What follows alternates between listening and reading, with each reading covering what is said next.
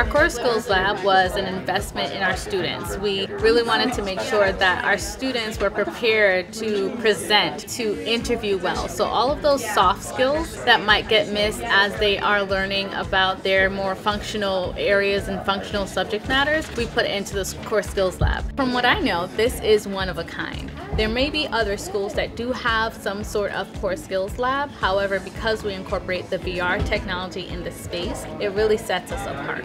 Well, if I want to get an internship, this is extremely helpful because as an intern, you have to communicate with others, especially through email. It's actually kind of cool because you're just in a room of yourself. You have different options. You pick and select. You can do a conference room. You can do a classroom. So from the short demo that I had, I saw that I was able to, press the start button and I'm able to speak and ask a question. It gets transcribed through the program and then the AI responds to my question. This right here blew my mind. It was like speaking to a person. And so I think it would really help us in terms of critical thinking because programs like this can help you think about things in ways that you never thought about before.